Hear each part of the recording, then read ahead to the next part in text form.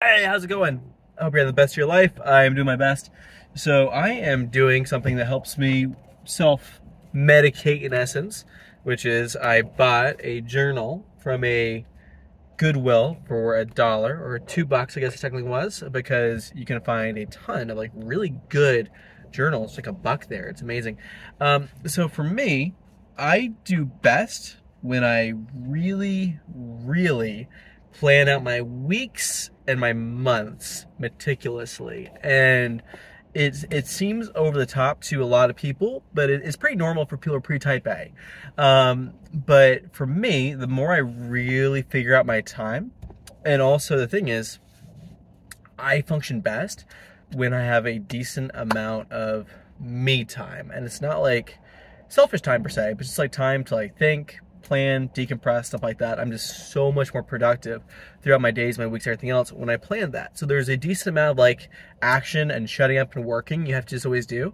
But also for me, when I kind of schedule out in advance, when I know like, okay, this is my period where I'm gonna go really hard and then I'm gonna decompress these days. This is my season when I'm gonna really focus on this, then I can decompress. That helps me work a lot. So for me, business-wise, I know if I work a certain way over these next few months, it'll set my year up to be really prosperous and good. And so I'm gonna really make sure that happens on my end. But if not, like, not so great, so we're gonna avoid that.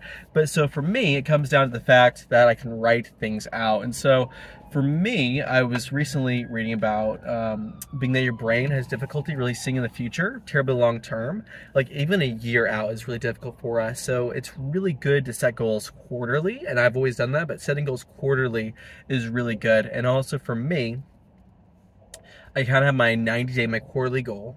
And also to help me hit that, I also am planning a like a week vacation at the end of that quarter. So I get a full week just to like fully decompress, to reset, to rest, relax, and also kind of reestablish, see where I'm at, and see what I need to get going the next quarter to make it industrious and productive and really plan it out. And also, with that all being said, writing out exactly how much money I need to average per day, per week, per month, all that stuff is super helpful for me as well. And it just kind of gives me a good, clear goal and helps me realize, okay, I'm on track or I'm not on track. I need to do this, I need to not do this, blah, blah, blah, me, whatever. That helps me out tremendously. But it all comes down to the fact that I sit down with my journal, I write it out, I think on it, I kind of figure out the problems, and I'll oftentimes sit down and I will think, okay, what would I do to totally screw up this goal? Okay, what would I do to totally make sure this goal worked? Or whatever it may be. And when I think through it more and more, it becomes really crystal clear.